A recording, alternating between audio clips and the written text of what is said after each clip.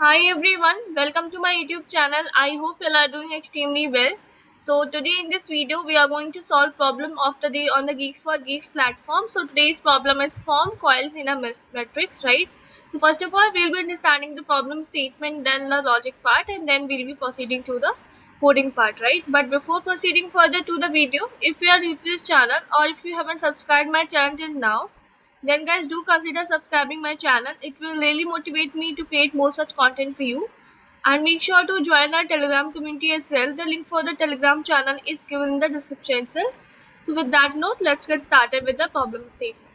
So the problem says, given a positive integer n that represents dimensions of a 4n cross 4n matrix with values from 1 to 4 into n into 4 into n, filled from left to right and top to bottom. Your task is to form two coils from matrix and print the coils. Follow the given examples for better understanding. So by the problem statement, perhaps you are not clear what actually they are trying to say. So let's understand with the example now. So we are having the value of n as 1, right? So accordingly, what will be the size of the matrix? So here you can see n is representing dimensions of a 4n cross 4n, means here n value is 1, so 4 cross 4. So how many elements will be there? There will be 16 elements from 1 to 16. Here they have specified, right? So even you can see here that this is how the matrix will be formed from top to bottom. 1, 2, 3, 5, 6, 1, 2, 3, 4, 5, 6, 7, 8, 9, 10, 11, 12, 13, 14, 15, 16. So these are the elements. Now see, we are having two coils. So the first coil is like this: 10, 6, 2, 3, 4, 10, 6, 2, 3, 4, 8, 12, 16, and another one is 7, 11, 15, 14, 13, 9, 5, 1.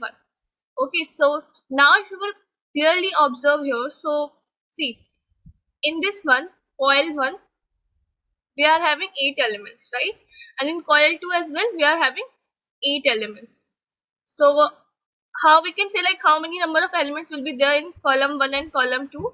It will be basically 8 into n square, right? So here n value is what? 1. So that's why coil 1 is having 8 elements and coil 2 is having another 8 elements. Now here in the example 2, if we will look, so you can see n equal to 2 we have, right? So here n value is 2, so how many elements will be there in coil 1 and coil 2? 8 n square. So n value is what? 2. So 8 into 4, 32. So 32 elements will be there in coil 1 and other 32 will be there in coil 2. So here also you can see explanation they have provided. Let's see how the like coil 1 we are getting 36, 28, 20, 21, 22, 30, 38, 46, 54. Like this is how it goes. Okay. So what we have to do is we have to complete the function form coils, which takes an integer n as input and returns a vector of two vectors representing coil 1 and coil 2. Expected time complexity they have specified, auxiliary space as well they have specified, right? So okay, so it's more of an observation based problem, right? So we will observe the pattern, we will observe like how this coil 1 and coil 2 is getting formed, right? And then we'll be proceeding to the coding part, right? So let's have a look on that. So here's the first test case that we have taken n equal to 1, and this is the output we are getting, right? And here we do have the another one, right? We do have the another one. Let me increase the size of that. 16. Okay, and here this is the coil 2. Okay.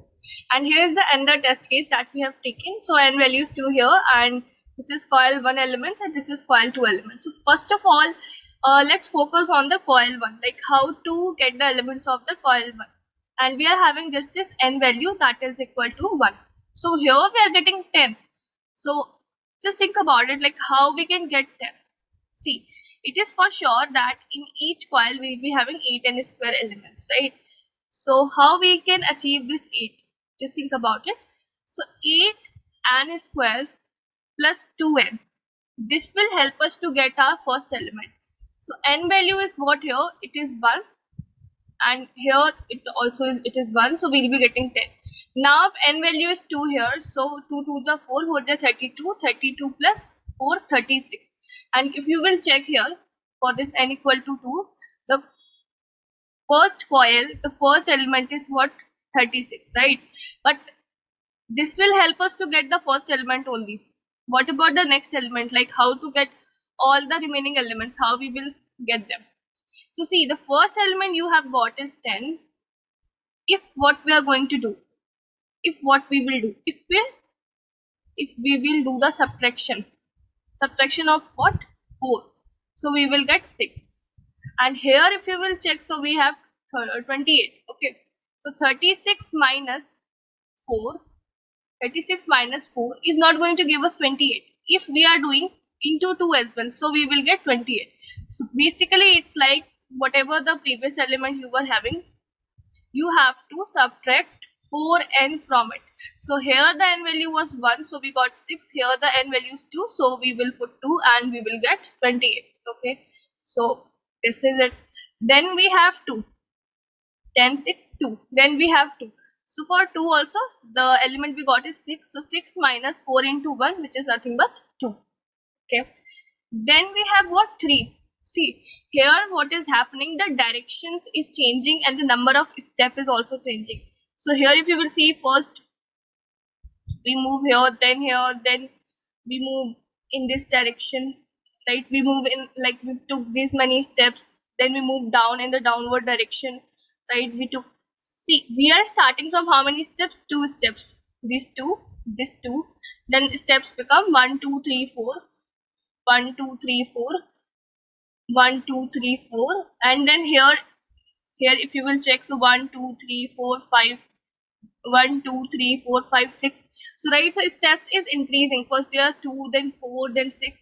So we have to take care of 2 components. First is step, see, and direction also matters. See, when we are here, the values are like 11, 12, 13, 14, 15.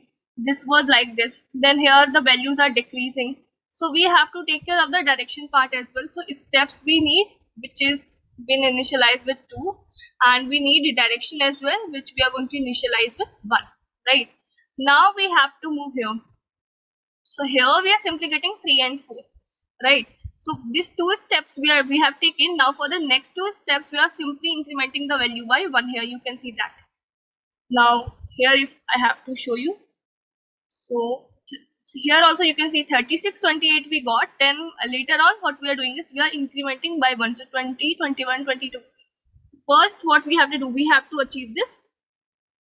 We have to achieve 20, we achieved, right? So what we have to do, so simply for the next 2 steps, because see, as of now we are taking 2 steps only. For the next 2 steps, just simply add 1 to the value, the previous value. So the previous value was what? Here it was what? It was 2. So 2 plus 1 we will get 3, and 3 plus 1 we will get 4. So 3 and 4 also we got. Similarly here also 20 plus 1, 21, 21 plus 1, 22 we got. Right. Now we are moving. So 10, 6, 2, 3, 4. Now we have to move in this direction. Right. Now we have to move below. So now we are moving below. So what we'll be doing is direction value we took, right? Here this as 1. So now we are going to update the direction to negative, or simply we can do something like this, that we are multiplying this with minus 1. So first it was 1, that is going to be minus 1, then again it would be multiplied, so it will become positive the 1 again. So now we are moving downwards. What is the value? 4. 4 is the previous value, right? So again the same formula will work.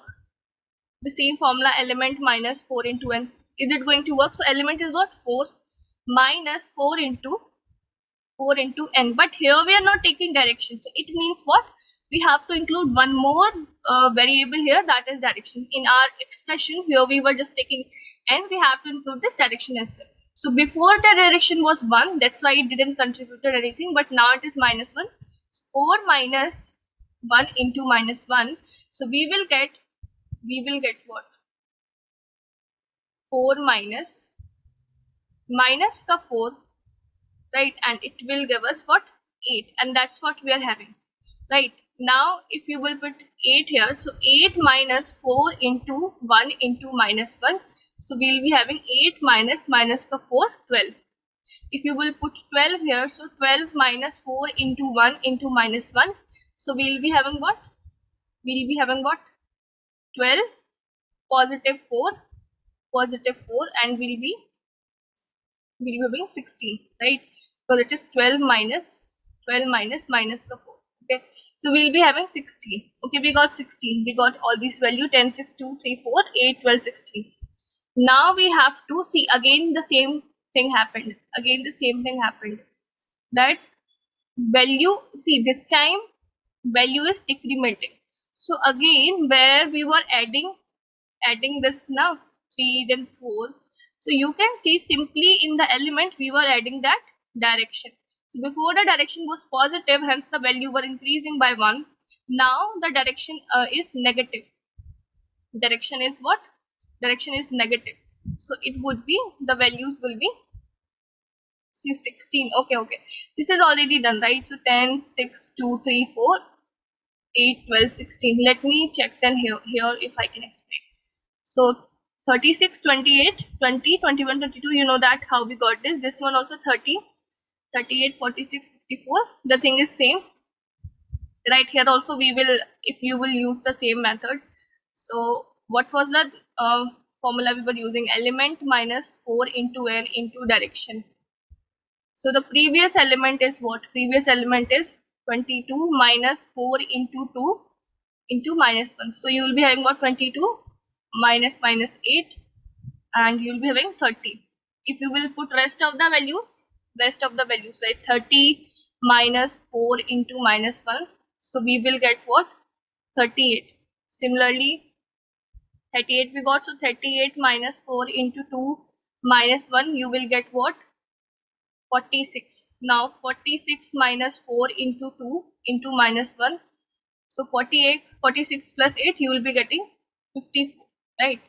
Now see the direction thing that is specified above, right? So here what we are going to happen, see the number of steps this time is 4. So we have to increment our steps as well. Before it was 2, now it is 4. So we'll be basically taking a loop for that. So we will do what? Whatever the element is, just simply add direction to it. So this time direction is negative. So 54 minus 1 will be getting 53. Similarly 53 minus 1 will be getting 52. Then 51. Then 50. Then again we are moving upward. Again we are moving 1, 2, 3, 4. Right? We are moving upward. 1, 2, 3, 4, 5, 6. Okay. So can we use the same formula? Yeah, right. Of course we will be using the same formula. And this time direction will be what? Direction will be changed to into minus 1. So it will be positive direction, right? See here also, because see now this time when we will use the direction for this part, so the value will be positive, and hence these values will be incremented. So again you will do 4 element minus 4 into direction. So element is what? 50, right? 50 minus 4 into 2 into positive direction it is. So 50 minus 8 will be having 42. Right? So simply that is what is happening, right? So you must be clear that how we can get the coil 1. Coil 1 part must be clear for you. Now for coil 2, once you have got the coil 1, so it is very easy for you to get the coil 2. Let's understand how it's easy to get the coil 2. See, if we are simply doing what with 16n square plus 1, if we are subtracting the ith elements that we do have in the coil 1, so we can simply get the elements of coil 2. Like simply we have to take a look. So n value is here 1. So 16 plus 1, 17 minus 10. If you are doing 17, we got from this now. 17 minus this 10, we got 7. 17 minus 6, we got 11. 17 minus 2, 15. 17 minus 3, 14. 17 minus 4, 13. 17 minus 8, 9. 17 minus 12, 5. 17 minus 16, 1. Here also you can cross check. So we were taking what? 16n square. So n is 2 here. So 16 into 4 plus 1, that is 64 plus 1, 65. So 65 minus 36. So you will be getting 29. 65 minus 28. So you will be getting 37. 65 minus 20. So you will be getting 45. 65 minus 21. So you will get 44. So like this is how you have to do for achieving the coil 2, right? So I hope that you must be clear with this part, like how to get the elements of coil 1 and coil 2. It's more of an observation problem, and it can take time, right? And even you have to do dry run. If you are not able to understand it once, do watch the video again and do a dry run from your side as well. You'll be able to understand, right? So let's move to the coding part now. So here you can see we are returning a 2D array, right? So m value is going to be what? See, I already specified, right, that in each coil how many elements will be having? 8n square. 8n square elements will be having, right? So that's why you can see we have specified the size, and also we have written two coils, right? We have to take two coils. The rows will be 2 and the columns will be m, right? So in the first element of the coil 1, how we were doing the extraction, how we were calculating that? So 8n square plus 2n. So now, because we need the previous element that we have calculated, so we are storing this mat of 0, 0 in element. We need direction, which has been initialized with 1. We need a step, which is initially 2, and then I value. So till the time I value is less than m, we will continue. So first you must have seen, right, that for some steps we were using this formula, and when we were proceeding other steps we were using this thing, right? We were incrementing by 1, also simply decrementing by 1, right? That's what we were doing. So here you can see we have taken this loop j less than step, and we are simply using that particular formula only that we discussed. And see, we are storing the value in mat array and the element as well, because we need the previous element value to do the further calculation. Now in the loop itself, we are making sure that I should not exceed m. It should not, like, if it is greater than or equal to m, we have to simply break.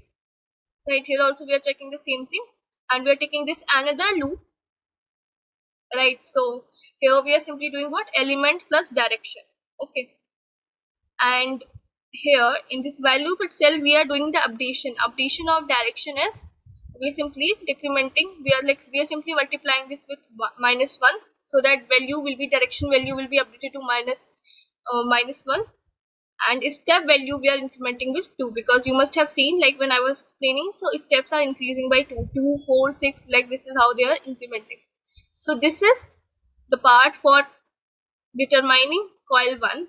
For coil 2 we don't have to do much, like you can see we're having this for loop, simply taking this loop till k less than m, and we are simply calculating each element by using 16n square plus 1 minus the element that we do have in mat 0 of k, right? So this is how we will get both of our coil 1 and coil 2 arrays, and simply we are returning this mat, right? So I hope the problem statement, the logic part, and the coding part is clear for you. I have provided this code in the description itself, so you can refer that as well. Thank you so much everyone for watching. Don't forget to share and subscribe my channel if you have liked this video, and please do hit that like button. Thank you everyone.